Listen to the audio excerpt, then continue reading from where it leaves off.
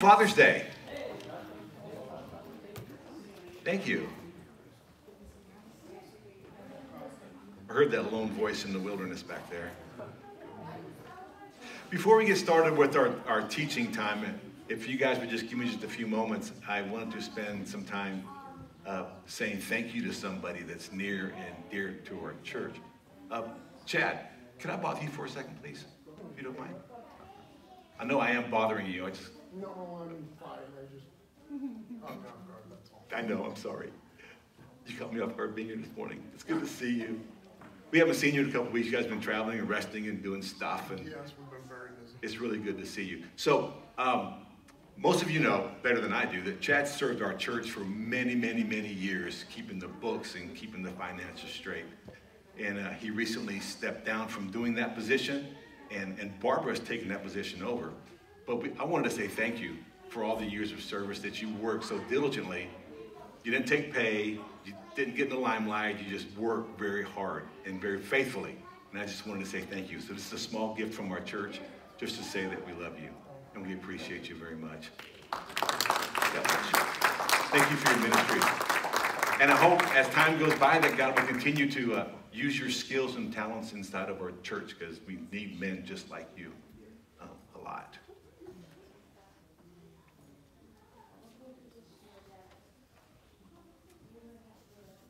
It's good to be here this morning. It's Father's Day, so we're stepping away from our series. We're almost to the end of the series on missional living, and we're going to spend some time talking about fathers today. Father's Day is a very special day. Mother's Day snuck up on me mainly because I'm not a mother, so I can't really communicate from the mother's perspective. But today's Father's Day, and I'm a dad, and many of my friends here are dads too, so we communicate from that as well. So before we get started, let's spend some time. I'm going to share some scripture with you, and then we will get started on our time together this morning. This is out of the 103rd Psalm, beginning in verse 11. For as the heavens are high above the earth, so great is his mercy toward those who fear him.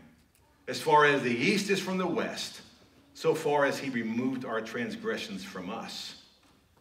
As a father pities his children, so the Lord pities those who fear him. For he knows our frame. He remembers that we are dust. So, Father, we praise you and thank you so much for today, for the idea of fatherhood that you expressed so beautifully through your son, Jesus.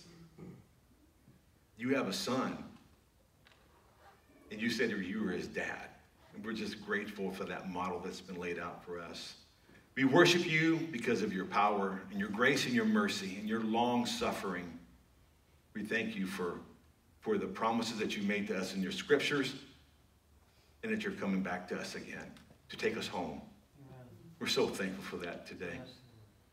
Precious Jesus, Son of God, in your model prayer that you shared with us in your scripture, you said, "Our Father who art in heaven." Our Father is plural. It's for all of us. You recognize me, us, to be in your family, to be in the family of your Father. And we, like you, can call him Father as well. We're thankful for that. We all share a dad. Thank you for being a dad to us when we needed you the most. Your perfect love, your perfect power delivered us perfectly. We thank you for the men who you've placed in our lives as fathers, both in the biological and in the spiritual.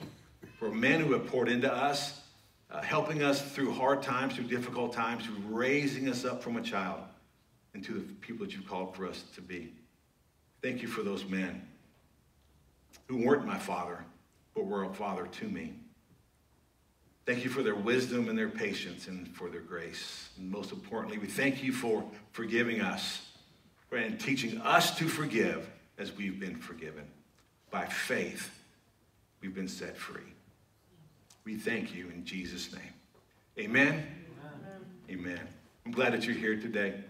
If you're a visitor here, I want to welcome you especially. I don't think I see any visitors, but nonetheless, it's a good opportunity to remind you that inviting our neighbors and our friends to church with us is a beautiful thing to do, and you can do that as well. if you guys would just take a moment, look to the one another's to your right and to your left, and wish them a happy Father's Day. Happy Father's Day, Chad. And happy Father's Day to you as well, from me. So tonight, there's no worship service tonight, no Bible study tonight. We'll be starting again next week on Sunday. The format's going to kind of change, and I'll have more information for you next Sunday. It'll be a good time. I also wanted to let you know that we have space for you to volunteer. If you're not volunteered in a Sunday morning ministry, there's a space for you. Wherever God is leading you, God will not lead you to a full space. So just communicate that with me or with one of the leaders in our church, and we'll get you plugged into a place that you need to be. Also, I want to remind you on Father's Day that on the second Saturday of every month, the men's ministry gather together, and we have breakfast and fellowship and a great time. There's two things that are going to happen. Number one, we're going to eat probably too many carbohydrates, and I'm not mad about that because I try not to eat too many carbs. But on Saturday, it's for the Lord, and I cheat. And the other thing that's going to happen is men are going to spend time together, fellowshipping with one another, enjoying each other's company, and just talking about being a guy and working and jobs and family and all the things that men deal with on a daily basis. It's a good time. I've been every month since I've been here, and back in February we went as well. It's just been a great time. Tony Gutierrez is the facilitator for that. If you have any questions about that, get with me or get with Tony, and that'll be good as well. So it seems that there was a young father-to-be who was in the hospital pacing up and down the corridors as his wife was inside the delivery room delivering a brand new baby into their life. And the man was just writhing his hands, and he was covered in sweat, and he was mumbling to himself. He was just a mess, pacing back and forth, and his wife is struggling with the rigors of childbirth. I can't comment on the rigors of childbirth because I never had a baby, but I can comment on being a father of a young mother who is having a baby, and it can be rather stressful. So he's walking back and forth, and his brow's covered in sweat, and his body language just reveals this agony and intense suffering as his wife was inside the delivery room going through her own particular agony and intense suffering. Finally, at 4 o'clock in the morning, the nurse popped her head out of the door, and she said, "Sir, congratulations, you're the father of a brand new healthy daughter." He was very relieved because everyone was safe and happy. And as his wife was recovering from the rigors of childbirth and his brand new daughter was being introduced to life outside of the womb, he cried out in ecstasy. He said, "Thank you, God, that she was born a girl. She'll never have to go through the agony that I just went through childbirth." Men can be kind of silly sometimes. Having babies is tough. I don't know how to have a baby. I've never had one before. But being a dad can be tough as well. It's just amazing how selfish we can be sometimes. It's tough to be a dad. And in honor of this special day, I want to speak to those of us who've been blessed with the great privilege of being a father. There's dads in our midst here today who are killing it, just doing a fantastic job. And there are some dads who may be struggling in their new role as father and trying to find their bearings and to make a straight way for themselves. And there are some, like me, who has experienced failure as a dad. Being a dad is hard. But I don't just want to address fathers, because there's some men in here who aren't fathers at all. But I do want to address men in general. Even though this is a day that fathers usually receive a gift of some kind, I want to speak to men and fathers about a gift that they can give to others. Not just their children, but to everyone around you. And it's the most precious gift. It's a gift for their children, for your friends, and for your family. But mostly this gift is a gift that you will give to yourselves. It's very difficult being a man in 2022. If you're waiting for my next line to be a bashing of millennials, that's not really who I am. I don't believe that those things are true by and large. But I know that things in 2022 are much different than they were in the 80s and the early 90s is when I was having my children. There's a lot of different kind of pressures, a lot of things going on in a man's life that I really can't relate to intimately but I'm always open to have those conversations to learn the things that you guys are going through. The pressures that you go through every single day were unthinkable 30 or 40 years ago. Face it, the days of Leave It to Beaver and Father Knows Best are gone. Sadly, that old adage of Leave It to Beaver and Father Knows Best is really, really old and doesn't communicate very well. It makes me feel really old. So let me unpack that for you, if I may. When I was a little kid, there was a show on TV, and one of them came from radio from back in the 30s and the 40s called Fathers Know Best and Leave It to Beaver. And it seemed to be the epitome of a family. The fact of the matter is it wasn't. That family never really looked like anything that my family looked like. But that family seemed to be operating in a place where there was mutual respect and understanding, well, except for Dad was kind of higher than, that's a whole other conversation.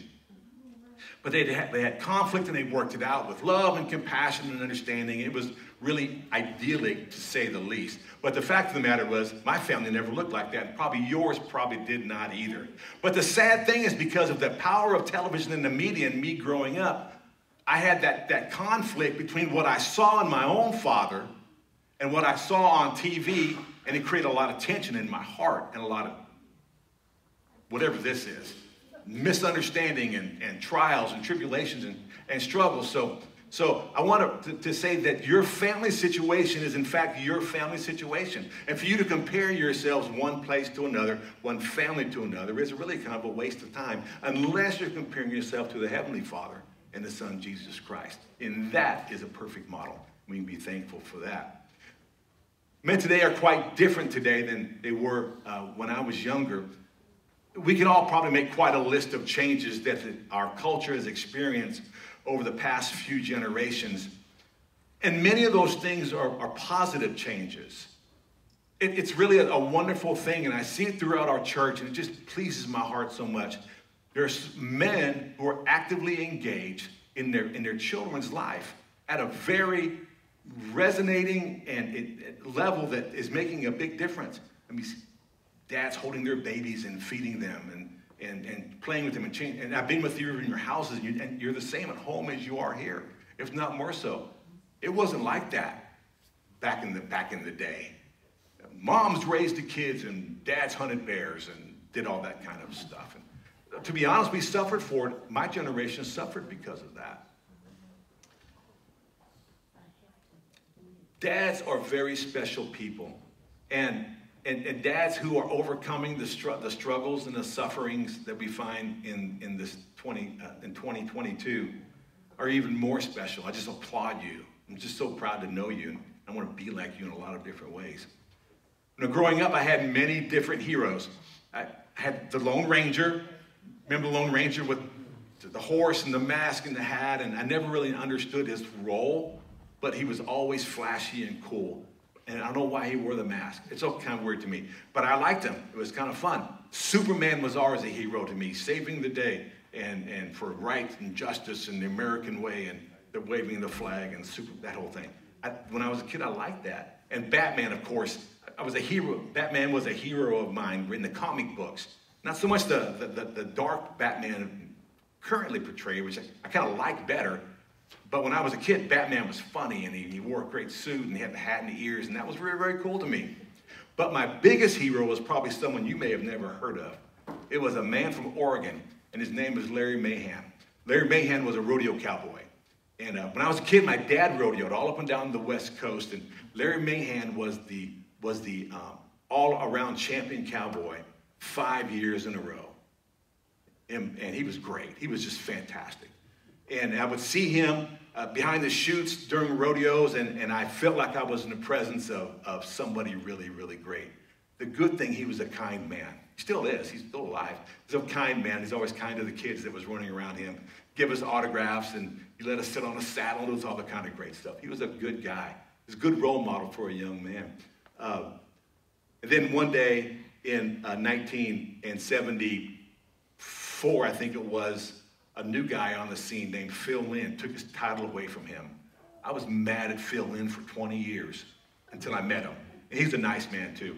Mr. Mahan I ran into him in Fort Worth. Mr. Mahan reminded me that time moves on. You get old.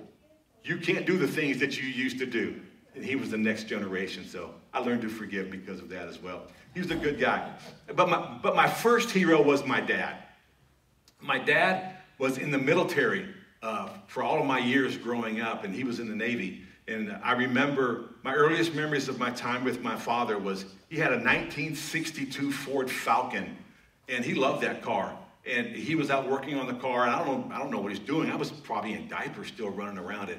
My dad had his toolbox laid open, and he was inside the car beating on something, trying to get it loose. And I looked in the toolbox, and I saw a hammer, and I picked it up, and I tapped the headlight. And it made a very fun sound. And my dad kind of looked at me, then I tapped the other headlight, and that also made a fun sound, and that was the end of my car working experience for that day. But my dad, he could do anything. He was a cowboy. He could break horses. He was in the Navy. He flew planes. He did all these great things that I thought my dad was the greatest guy in the world. And as I grew up, I learned that my dad wasn't perfect. But I learned it much, much too late. And I'll talk about that in just a moment. There's so many things in common that this generational men had, and when I was coming up, that for the most part has been handed down throughout the generations, right down to ours today. But sometimes I think that the greatest disservice that's been handed down to fathers and men of this day and generations in the future is this one thing: a crippling fear of intimacy. It's amazing how we were taught that as youngsters about being intimate and how men were supposed to be. Intimacy was not a fact of life for men growing up. I never heard my dad share his hurts and his fears. My dad was in the military during the Vietnam War. He's seen things that he never talked about, and I understand that. But just the things about being a dad can be kind of scary sometimes, or being a husband, or the financial woes of things that happen inside of a family. My dad never shared those things.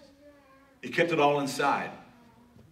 He didn't talk about the things of his family, and he didn't talk about God. It's not that he was a cold-hearted creature with no feelings. My dad was a sensitive, caring man who's no different in most ways than you and I. He just never was taught the need for intimacy in relationships. And I think he suffered tremendously for it. And I learned the same thing from my dad. And my sons probably from me. But Jesus, aren't you glad that we can learn to be intimate inside of our relationship with Jesus? And I'm so grateful for that today. Jesus was a powerful example of how to live an intimate, fully masculine life. I've come to believe that one of the most important things that a man can give to his child is the godly example of an intimate relationship. There are men like this in our church who look to Jesus in how to define their relationships. And I'm glad. And there are other men like me sometimes struggle and suffer, but I still look to Jesus and other men around me, and I'm guided by this and encouraging by this godly example that's been set before us. And the same is true for you as well. That was the sign. There we go. The mustache is so cool. Thank you, Bettina Marie. I appreciate that. One of the reasons an intimate relationship with God is so important is because it sets the stage for other successful relationships. Intimate relationships in all areas of life flow from an intimate relationship with God. That's a truism. And by the way, let me unpack this idea of intimacy. Sometimes when we say the word intimate, we go straight to the physical. A husband and a wife can be intimate with one another in a way that's intimate. I'm not talking about that. I'm talking about the ability to be transparent, to be available emotionally, to be able to share my feelings with people I'm with and with people whom I love. That's the type of intimacy that I'm talking about. And every relationship flows through that intimacy that we have with the Father. I've said it before. When this relationship between me and the Father is healthy, this relationship between the one another's is healthy as well. That includes my children, and that includes of my spouse. And the same thing is true for you. I will find you probably almost every single time. I can't say every single time. But then when this relationship is struggling for one reason or another, then these relationships will struggle as well. Jesus taught us and showed us how to be intimate with the Father. And he showed us how to be intimate with one another.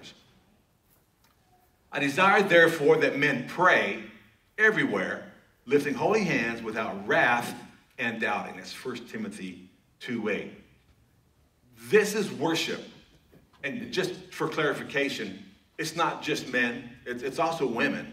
But this is Father's Day, so forgive me the intrusion out of the feminine to the masculine. I desire, therefore, that men pray everywhere, lifting up holy hands without wrath and without doubting. This is worship, and this is an expression of intimacy with God. That's what worship is. It's an expression of intimacy with God. When you and I are engaged in the act of worship, we are engaged in a very intimate act with the Father. The Father listens to us sing. The Father sings with us. The Father sings over us. Angels worship when we worship. Worship's so intimate, so beautiful, and so valuable. Lots of times throughout our day, we may treat worship as a thing I'll get to later, then the day's gone, or something that may be a very high priority in your life, and you set aside time every single day just to praise and worship the Father. Worship looks a lot different in different circumstances. It's not always singing of songs. Sometimes it's just praying. Sometimes it's just being in the Spirit and being quiet. Do you know how hard it is to be quiet? I have a spiritual discipline that I'm learning, and I'm not very good at it. 3 times a day, I have an alarm go off on my phone at 8, at 12, and at 4. And when the alarm goes off, no matter what I'm doing, I stop, and I empty my mind and my heart and my mouth of words. I begin with a very quick, thank you, Jesus, and then I listen. Quiet. And then I start telling Jesus what to say. And then 2 minutes is up, and I'm still learning how to do it. But it's been a very powerful exercise for me, because it's making it not be about me and my thoughts. I want to hear what the Father has to say. I want to hear what the Spirit is telling me about things that are going on in my life and the things that are important to me. Me telling the Father what's important, he already knows. I want to hear from him. So I'm practicing the discipline of being quiet, only for 2 minutes. I have a goal. Before the end of the year, I want to get to 5 minutes. But first I got to get 2 minutes done. And it's hard. It's hard. It's a great discipline, though. So prayer is an intimate conversation with God. That's all prayer is. It's an intimate conversation with God, lifting holy hands without anger and doubt, with intimate faith. I don't know what that word is. With God. That's okay. Anger and faith with God. So prayer is an intimate conversation with God. It's just simply that. It's just a conversation with God. We can be very formulaic in our prayers, and sometimes we need to be, because I don't have words for the Father. But he's given us prayers throughout the Scripture that we can recite by memory. That's a good thing. But it's such a beautiful thing to have an intimate conversation with God. And by lifting holy hands, it's an intimate posture with God. Look at what's happening. So many times you and I find ourselves, and we, especially men, we're sitting like this. This is not an intimate posture. This is not open to anybody or anything. In fact, what you're conveying to the world around you is, please don't talk to me. Don't look at me. I'm not really interested in what you have to say. Some of you are doing that when I'm preaching, I don't take it personal. But I understand the quality of the preaching is, sometimes it's kind of lack. But this is what this means. What intimate worship looks like is lifting holy hands. This is an intimate posture. I am exposed. My body's exposed.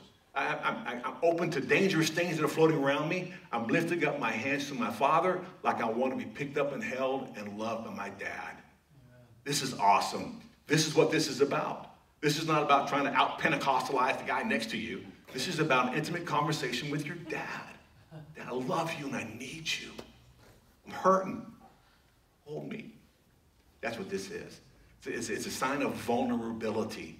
And vulnerability is a key aspect of intimacy. And then to do so without anger and doubt. It's an intimate faith with God when we can even go to God and say, I'm angry about this, or I'm doubting this. Can you please help me? Please help me. He will. He's faithful and he's good.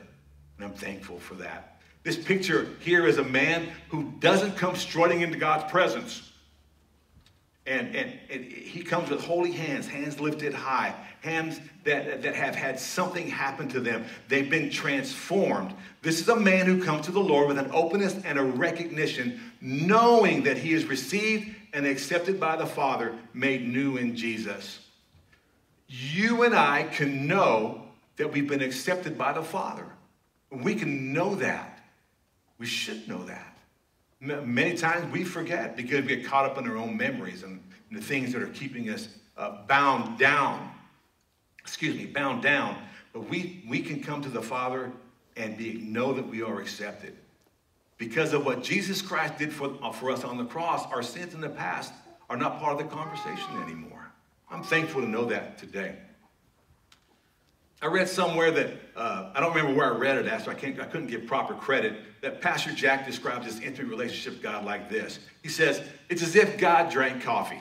Have you ever imagined having a cup of coffee with God? I have to admit, I've never really imagined that. That seems uber intimate. But I like this picture that Pastor Jack paints for us.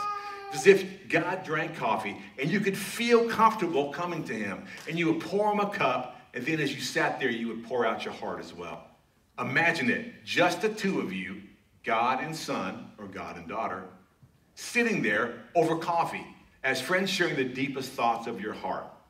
Question, have you ever had a cup of coffee with a friend and did that very same thing?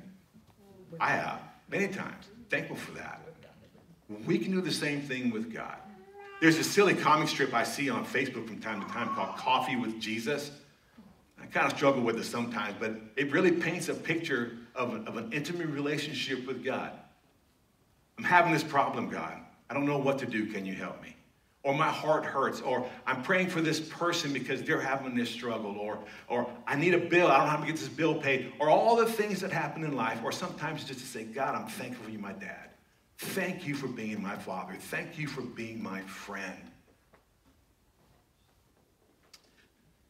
A man with a real personal relationship with God will learn that his walk with God allows for such pouring out. It requires an emptying, though. It requires an emptying of anger and pride, lust, or anything else that may be eating them. And the fact of the matter is, the way we experience that emptying is by doing that. God, give me a new mind. Give me a new heart. Transform me, clean me, make me whole, forgive me. And then a level of intimacy will begin to flow even deeper. Peter said this, therefore, humble yourselves under the mighty hand of God, that he may exalt you in due time, casting all your care upon him, for he cares for you. This is an interesting picture of a believer's relationship with the Father. Now, part of the thing is this, is that as men from my generation, we were raised up with men like John Wayne. I love John Wayne, don't misunderstand me. But that pull yourself up by the bootstraps and get it done on your own, that's not a picture, that's not a scriptural example of a relationship that we should have with one another and with the Father.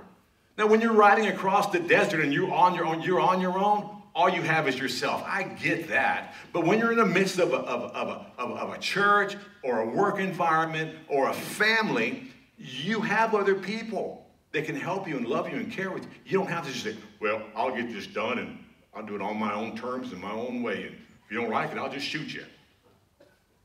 That's not how it works. I mean, that doesn't work. But we've all tried that from time to time, except for the shooting part. I've never really shot anybody before. But I can do this on my own. I don't need you.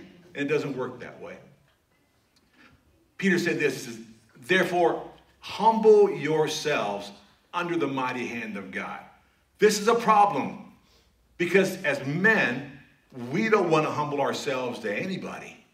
Because in culture, If we humble ourselves, we show weakness in our culture, we're leaving ourselves open to be abused, cast aside, put away, not getting what we want. But in God's economy, we humble ourselves under the mighty hand of God. And why? After we humble ourselves, he will exalt us. That's good. I like that idea. I don't have to do it on my own and be all prideful and arrogant and afraid. I can humble myself before God because he loves me fanatically. And not only will he hear me, but he will exalt me. He will lift me up in due time when it's appropriate, and then casting all your care upon him, for he cares for you.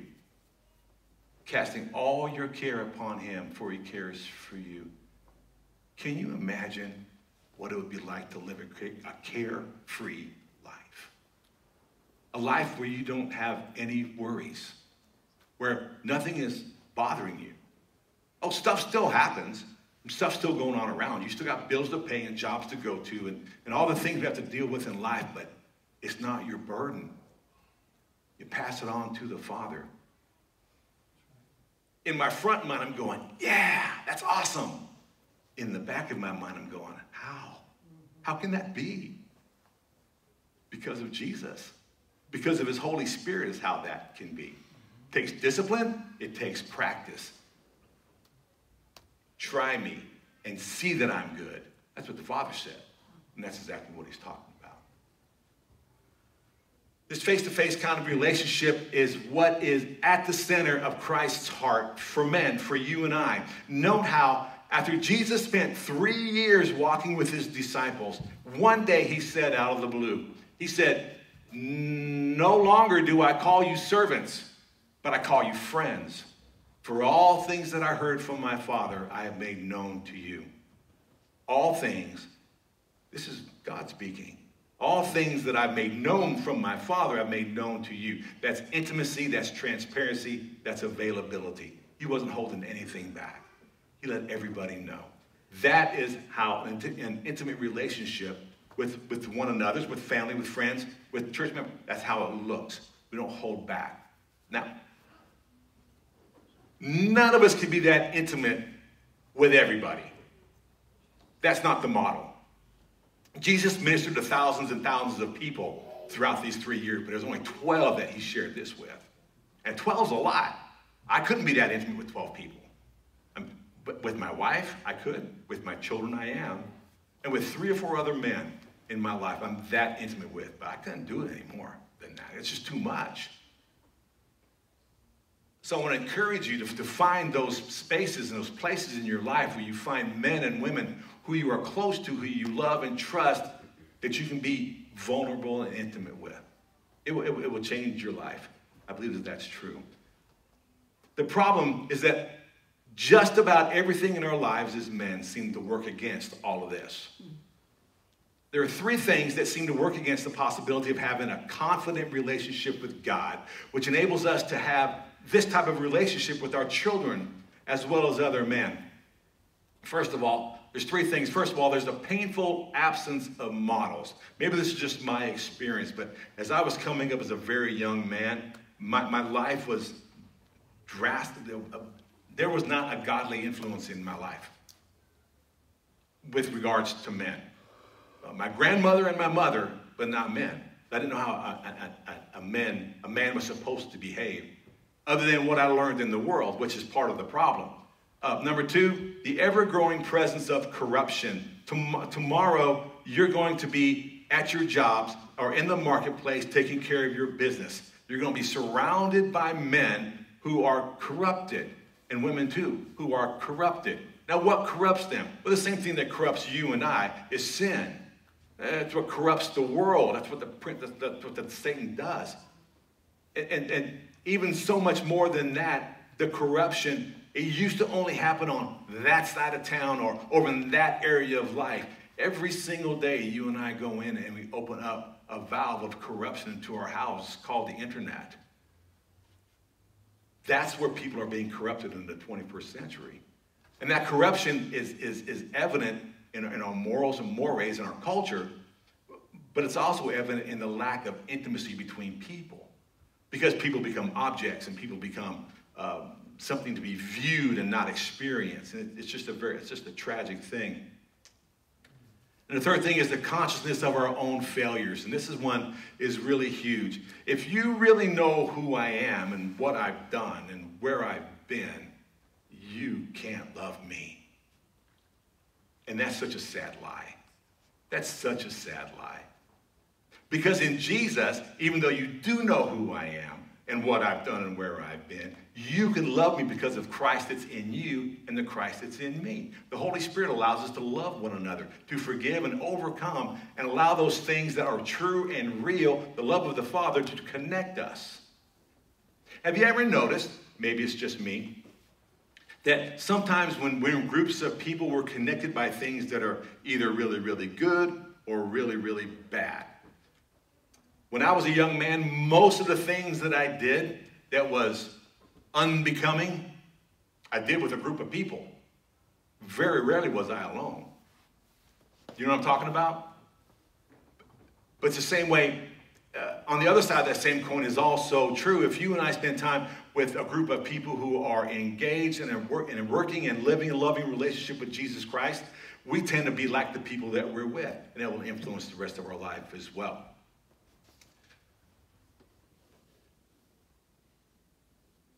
When I think about the consciousness of my own failure, I have to remember this, is that all of us sin. Everybody sins. There's nobody sin-free. We were sinners. We're now saved by grace, but in the act of receiving salvation, we still go bonehead every now and again. We mess up. Everybody sins. And our sins may have been, in the past, may have been very public or very private and shielded. And we may have already come to the Lord and repented, and we know that we've been forgiven. How many of you know that when you repent to Jesus, you're forgiven? It's true, 100% of the time. If you repent, he is good and trustworthy to forgive. Amen? I'm glad. But still, the mind is riveted to our scenes of failure. And God forgives, but often we can't forgive ourselves. Intimacy requires openness, and forgiveness of ourselves is where that openness is going to begin as well. You may desire an intimate relationship with somebody else, but that sin that's keep popping up inside of your mind, even though you've been forgiven of it, reminds you that you're just a fraud. You're just a fake and a phony. If people know who you really are, they're not going to love you. Let me tell you, that's not true. If somebody is judging you about what you've done in your past, they're not going to love you in the present no matter what. We need to set ourselves free of the things of the past and love each other for where we're at today. That's a good thing to do. There's 3 types of masculine relationship. Acquaintance. We have acquaintances, companions, and intimate friendships. Acquaintances are everywhere. They're in work, they're in church, sports events. There's no commitment other than maybe knowing their name. And that's not even a requirement to have an acquaintance per se. People end up in the same space together, even just for a few moments inside of an elevator or on an escalator or working inside of a workspace. They're everywhere. They're just acquaintances, but there's no commitment. There's no exchange of intimate relationship, detailed information. There's none of that going on. The second type of masculine relationship that happens is companions. They share a task or a goal, and they schedule time to do it. For me, it's golf. I don't play golf enough anymore. I played putt-putt a couple weeks ago, and that was kind of awesome. I got a hole-in-one. It's pretty cool. Never had one of those before. But you schedule time weeks in advance. You get 4 guys together. We're going to meet at the golf course at 2 o'clock, and we're going to play 18 holes, and it's going to be awesome. And you put it in your calendar, but after the golf game's over, you don't really talk to one another. You don't share intimate facts. And that's okay. These kind of relationships are important, but it's not an intimate relationship. So you say, well, I've got my golf buddy. I have an intimate relationship. Well, probably not. Maybe, but probably not. And the third type of masculine relationship is intimate friendships. These are relationships where the real you is known by another person. That's scary. That's frightening sometimes. But have you ever noticed you made a friend and you want to take that friendship to the next level, and you take a chance and you share that one thing that hardly anybody else knows about with that friend. And they respond, oh man, that's rough. I've had experience like that too. And you share experiences, and you learn to pray with one another and pray for one another. All those things happen, but you have to take the first step of being intimate. Don't be afraid to be you. Your experiences matter. You'd be surprised at how many people could share your experience with you to the extent of commiserating, but even taking that and say, that happened to me and this is what I did. Wow, I never thought about that before. That kind of intimacy is so valuable.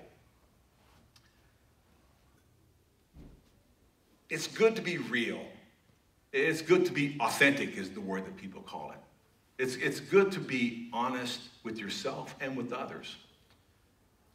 You and I need intimate friendship with God, but we also need it with other men and women with women. It's so necessary. I don't know how many times I've had conversations with somebody in my office or other offices that I've had. Really struggling with life, Skip. I'm having a hard time. I'm having a hard time getting along with my kids. Me and my wife are at each other. I can't keep a job. I'm having a hard time in life. And one of my very first questions is, well, let's talk about you and Jesus. And then my next question is, let's talk about who you're close to. Who are your friends? How do you express that relationship? And 9 times out of 10, I don't really have any. I'm lonely, struggling. I don't know what to do. Intimate relationships or healing takes place in the context of those. Healing and freedom, authenticity, it takes place in the context of those intimate types of relationships. And they lead to healing, to restoration, and they bring about victory over the things in life. We were not meant to do life by ourselves. Even the Father said it's not good for man to be alone. That's when he created Eve. We're not supposed to be by ourselves. So I want to encourage you, Bob, if you and your team come and get ready for our last set of worship, I want to encourage you to identify people in your lives that may be helpful to you, and so you can have a healthy, intimate relationship. Identify spaces in your life that's lacking those types of relationships, and then reach out and get those. One of the greatest voids in the church, in our church, in any church, is men who not only have relationships, not only have deep, intimate relationships with Jesus, but men who are also open to developing real intimate relationships with one another. The church needs those. The church requires those really for it to function at its highest level. A relationship that will be an example to their children and to the world. 1 John says that we will be known by how we love. A gift that you can give your family on Father's Day is a gift of you modeling intimate relationships to your children and to one another. That's a gift that you can give today. And it's a gift that you can give to your church as well. I hope that you enjoy your Father's Day, and I hope that you contemplate these ideas of intimacy. That they're not things to be afraid of. They're things that to be received and open and valued as well. So we're going to worship, and then at the end of our worship time, we'll have a little bit of time together, and then we'll be dismissed. So, Bob?